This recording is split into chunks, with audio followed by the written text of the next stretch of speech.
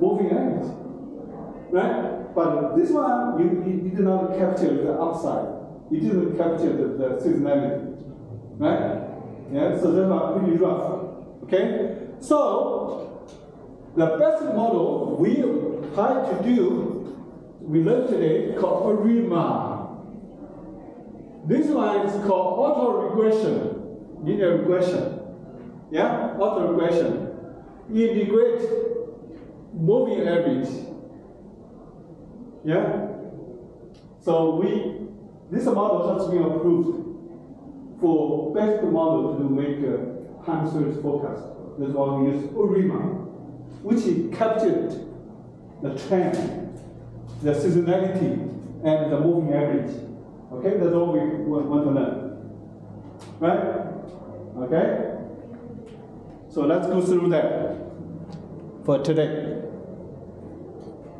Any issue, right? Let's give you an introduction about this can be one semester course. I try to summarize to you in 50 minutes. Nowadays, you have to grab this basic knowledge. Otherwise, you cannot ask ChatGPT work for you. Right? You need a high level stuff. You don't need to get too much detail. Yeah, you need to manage to do that. Yeah. So that's the beauty about ChatGPT, making things so simple. So this is today, yeah.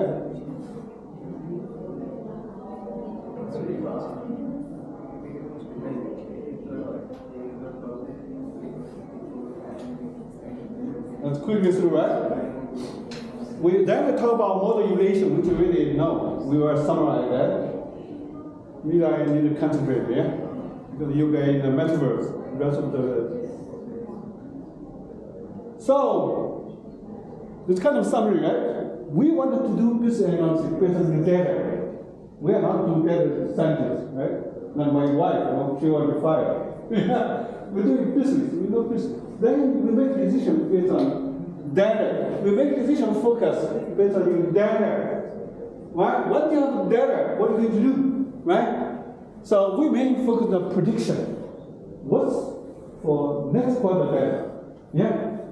And more importantly, called decision automation is going on. Because the technology really there.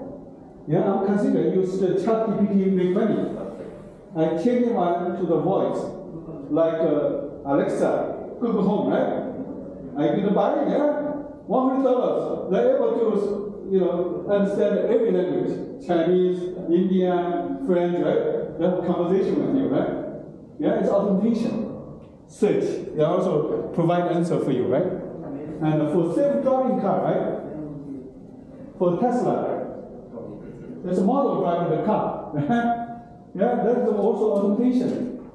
This is that's a big impact. That's why I invest a lot of money in the Tesla, right? Yeah. If that succeeds, right? All the life will change. You don't need to drive your own car. You come here, you take road taxi. You go to honeymoon to Toronto, right? You can rent a nice minivan. Everything's set up for you. To there, right? You don't need any parking spot anymore, yeah? You don't need to own any car anymore. Do you agree? Yes. Some say that if people find very fancy regarding purchasing small, yeah. Does it really work? Does it really work? Of course it works. There's a lot of that's stock prediction. I don't know whether in your country, right? Every day people focus on the prediction, yeah? The inside of the idea is ARIMA, kind of ARIMA idea inside. Then they put a more graph, right? This big shock, this is the bottom, give you a good, the stock up to this point, you will go up, right? They put more complex theory there. But the idea is same, yeah? Okay? In your next 10 years, a lot of decision automation going on by robot, by car, by ChatGPT, a lot going on. So that's why we learn this basic model. We learned 7 of them. Yeah? We use k-mean, clustering. We use linear regression, Logistic question, the linear is everywhere, right? Yeah. Logistic question, support the machine, yeah. Last week we talked about linear-based. We talked about decision tree. Today, time series. Some people complain about Professor Lee taught so many algorithms. Okay? Yes, Yeah. it's difficult for me. It's difficult for you? No, with ChatGPT it's easy. Because you want to solve the problem, right? The problem solving decision, right, is if you're biased, you will always loser. Yeah, right? You buy stock, that's right. You focus, it's done, right? So you have to try all this model. And right now with ChatGPT able to try it, then you select the model for final deployment, right? Yes, yeah, you cannot just talk about one model, three models. No. You know the reason, right? Yes, I mean concept-wise, yes. It's good for us, but operation-wise, it's difficult because I am not a technical. It's not difficult. ChatGPT can do everything work for you. You understand the high-level things. But there are some syntax problem all the time. What's the problem? That's your job. You will tell you solve the problem. The people pay you $80,000 to start. It's your job. Use ChatGPT to solve the problem. Yeah. If no problem, the not hire you. High school student. Yeah. Educated. Hire you. Yeah. Not hire you. Yeah. So. Professor, I have a question. Like for all the models, will we get the same decision at the end, or it can be like no, different. Always different. Because every problem is different, do you agree? Every data set is also different. Every model is different. That's why you have to try every model and get the best model. So that model for this data then will capture a lot of characteristics about the data. For example, time series data, right? At least 4 of them. Trend, randomness, right? And seasonality, signature, right? So that's why you need to try each of them. The linear regression is basic. Then logistic regression changes linear to logistic regression. Support machine is basically hyperspace device space. Then naive based on the condition probability, right? To focus whether I play golf tomorrow. Decision tree is basically straightforward tree, right? Yes or no, yes or no, yes or no. Yeah. Today we talk about time series. This is basic for machine learning, business analysis, right? And you just understand the key concept. Every job can be done by ChatGPT Python right now. Yeah? You don't know this, right? You cannot ask a smart question to ChatGPT. Yeah? Do you agree? Yeah? So you ask as much detail as possible, ChatGPT will provide you an answer. It's lazy, right? You ask general question, I'll give you a general answer. Okay? We're going to teach this one, neural network, but I also teach CMP641 about the next term. And also, I would strongly recommend you should take BUSI651, machine learning, and 652, right? Nowadays it's ChatGPT. You're able to learn, right? They talk about more neural network. ChatGPT is neural network, yeah? It's a give a lot of scenario, right? Then answer, yeah. And for self-driving car, that's the neural network. Image processing, right? About million dimension. They say this is bear, this is human, this is dog, right? So they make decision. So take that course. Okay, right? So we use the CRISP process, 6 process, right? What's the problem? We want to focus Apple sales so that we can whether we want to buy stock or not to invest your retirement money. What's that available? Yeah, public data everywhere. You can collect it, right? What's pre-processing? You can do visualization, use Tableau. They can give you this graph as well, yeah? And doing some, fix some of the problems, some missing data, right? It's called pre-processing. So after that, you use the modeling. You skip in the model, yeah?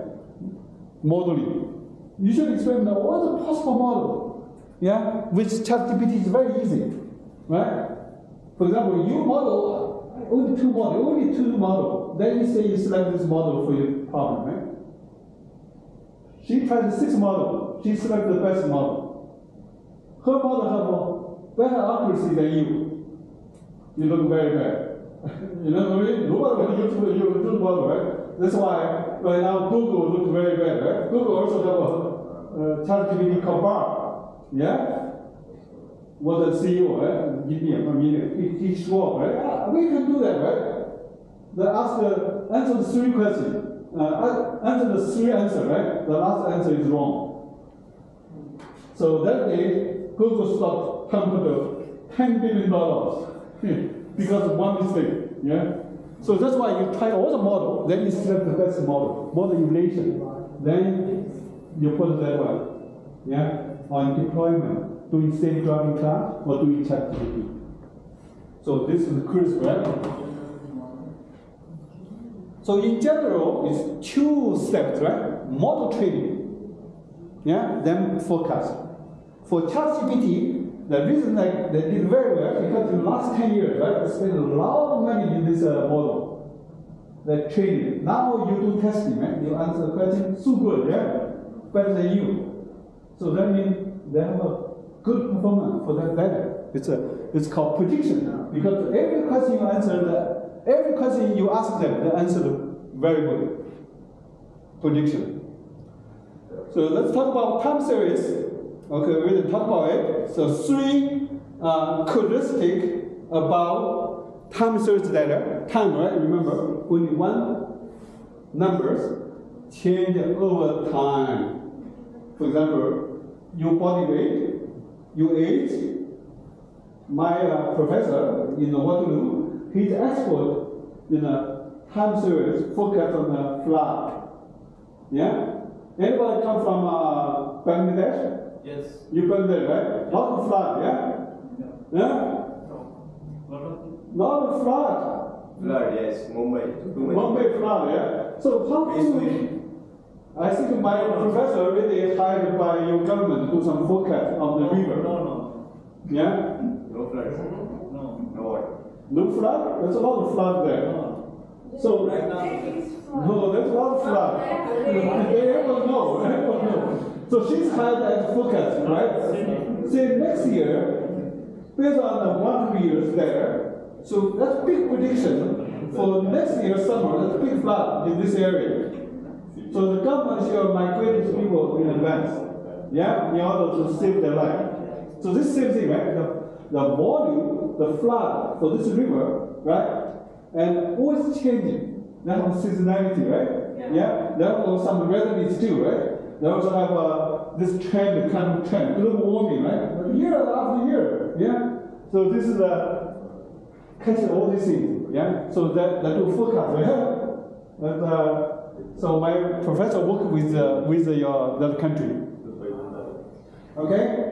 So this is the problem, right? So you want to buy stocks. The stock yesterday for Apple, $148. So are you going to buy? Well, based on the sales. What sales in that quarter, right? The other day you want to support stocks, right? So we will plot the stock, the sales like that, up and down, right? Yeah. And in general, it's uptrend. So we learn business analysis, right? We want to make decision, focus based on your data. Not like that, the jump there, easy to make mistake, yeah? And so rely on historical data, rely on a model. Which model we doing forecast? And each model, see, this is key, right? Each model specifically designed to capture one or more the component. That's why you should try each of the model, yeah? And because each data have different characteristics, each model has special capability, right?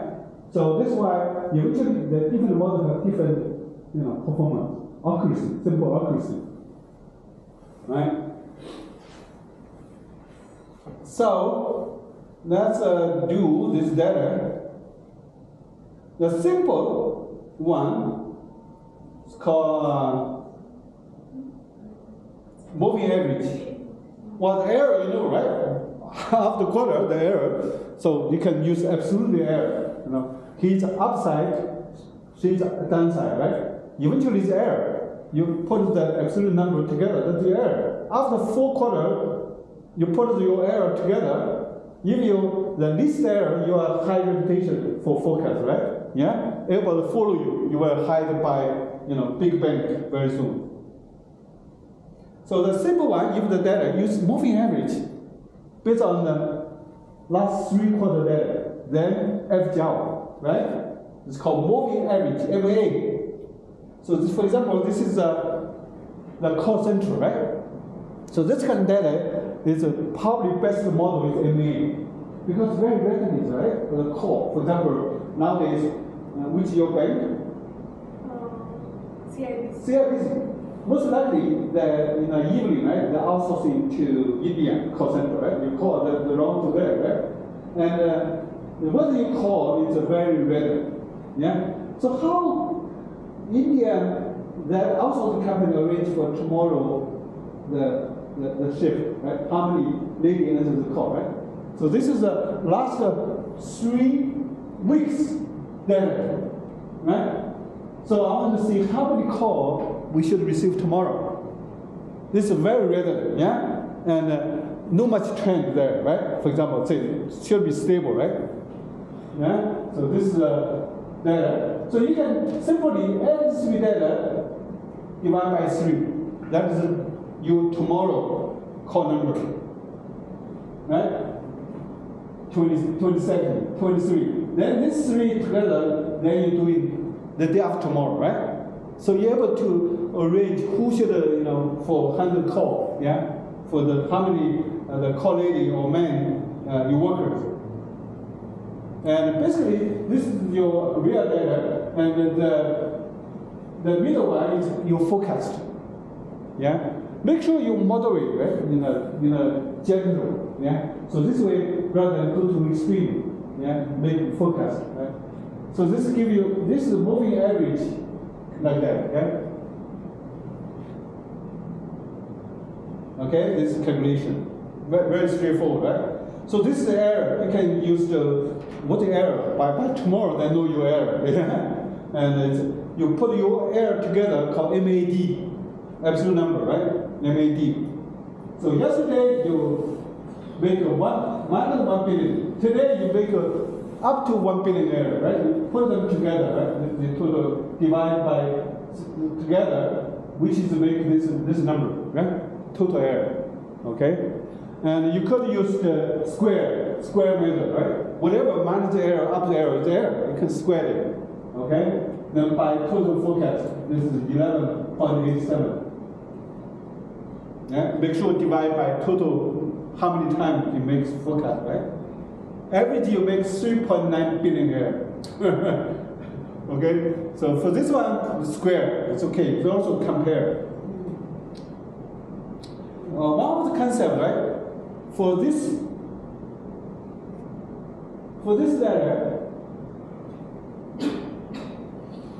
data, right? Always the latest data have more value. Do you agree? Yeah? The old data have less value. You can use the, last 1 month, 2 months, or 100 days data, right? So you put more weight on the latest data, less weight for old data, which is called smoothing method. You put alpha, yeah? Alpha, the latest data, 0.8. The least data, 0.2. Totally is all 1, right? It's kind of a mathematical function. So this one makes your curve more smooth. It's exponential growth, yeah? You focus, try to avoid go extreme, right? If you go extreme, you easily to make a big mistake, yeah? Which make your total mistake, right? MSD will be very worse. So this is the idea. Okay?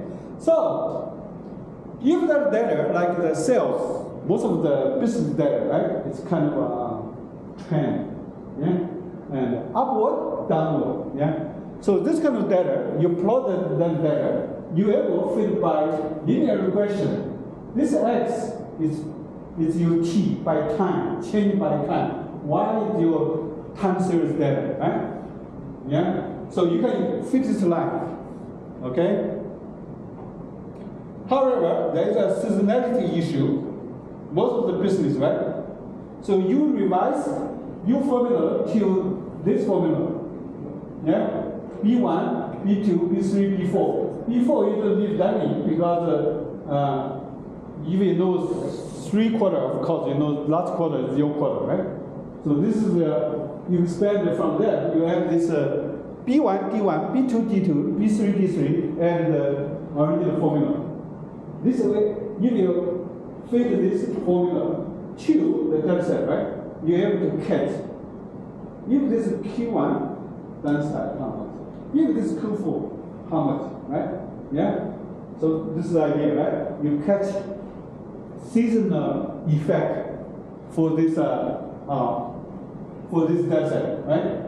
So this gives you if any D1, U1 recipe is 0, right? It's maybe Q1. Yeah? So this is particularly for this kind of data, right? Have a very seasonality. Yeah? Most of the sales, most of the production, like iPhone sale, right? Yeah? You can catch it up, right? Well, some people, most of the time, say the best time to sell iPhone probably Q4. What's the next step in the time? I guess, right? Yeah? Maybe summer. Q2.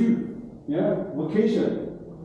Yeah? So we don't know. You need this one catch up that one, yeah? So you use Tableau to see what's this kind of behavior for this data. Then you use this formula to capture. Okay? So this is all this idea. Whatever one, so this ARIMA has to be approved, the best model to make forecast. Yeah? So ARIMA, again, right? AR, it's called auto-regression. There are 3 variables for this formula. One is P, is auto-regression term.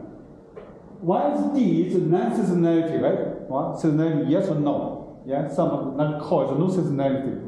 That's relatively called, right? And then D, Q is moving average. Moving average always have a very powerful term, right? So this is a 3-term PDQ. Okay?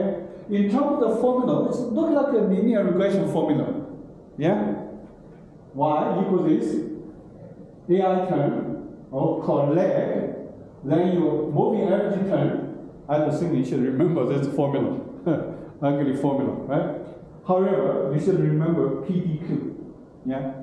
And PDQ, nowadays you can use the machine learning, they tie in your data, the training data, they always give you optimized. What's your this 3 variable? There 1, there 2, right? They always give you this optimized variable. That's the beauty about machine learning. So eventually, this is your historical data. Eventually, there can be forecast, right? This is the normal. This is the upside. This is downside. Yeah. This is with 95% of the confidence level. So make your final forecast. So in terms of so you can use the Excel. Use this package. Anybody use this Excel statistics package? Nobody? Try it. It's free for you, right? Try it. Yeah? It's a 2 weeks for free trial. So it's a good package used before. Nowadays you have the Python. You can use Python. So I give you a demo for this one. For example, right? If you open a restaurant, you have a restaurant in Vancouver airport. Yeah? So how much curry chicken are you going to prepare for tomorrow? Yeah? If you prepare too much, waste. If not enough, you lose money. So you need to focus what's traffic for tomorrow, Vancouver airport. Then 10% left have my food, right? You get 10%, right? So this is a focus for earlier data for San Francisco airport. Yeah? And how many years? 10 years. Is 10 years later? No, it's 3 years later. Yeah? from 41, 50, 90, right? Only, very small, very little traffic, right? So if you plot this data, look like this, yeah? It's plot, use the Excel or use the Tableau, yeah? Up and down, but in general, it's upside, yeah? Right? And have a strong seasonality there too, right? For airport. Who love to travel every year for Canada? Q4, right? December, have family.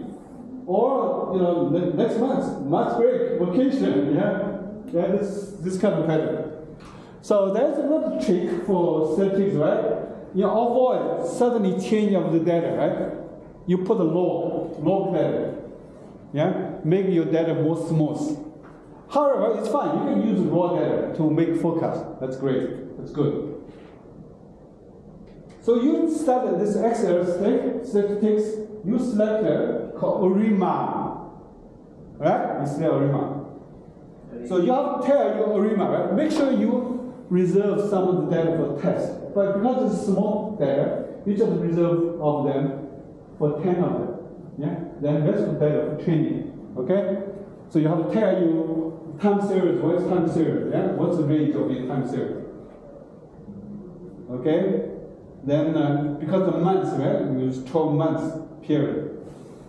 Then ARIMA give you output, Excel output like that, right? Then also give you a curve prediction. Okay? Doing prediction. So this is a log data passenger, ARIMA log passenger. Look at that. This is residual error, right? Very close. ARIMA a little bit more conservative, right? In general, perfect. Yeah, can make forecast. So if you plot the data, look at that, right? The red is ARIMA. The blue, which is the actual data, right? Then this is the forecast for tomorrow, the airport traffic, so that you can prepare your restaurant, right? Beautiful, right? Well fit. Okay. I will give you some demo. It's Python demo. Okay, same dataset. Now, so we learned this one, right? Yeah, you guys got it, right? This is a, very useful dataset. You can give some of the data, time series data. You can do forecast, right? You'll be very good at doing, stock for prediction. A lot of people hire you. Yeah, it's hard, very hard. And so this is a summary, and I have to repeat it, right? And use these techniques to capture it. Okay? So we learned this 7 algorithm. Which model is better? Which model better, right? So the best idea, you try every model as possible. Then you select the best model for final deployment, right? For example, if you wanted to breast cancer detection, right? You should try all the model. Then see which model is better. Then you put in your mobile phone. Yes, then yes. You save people life. You will be very rich. Everybody wants to use your application. $10. Yeah, you have to pay. Yeah. If you monitor everything, you can pay monthly. You save their life. $5 per month. So which model is better?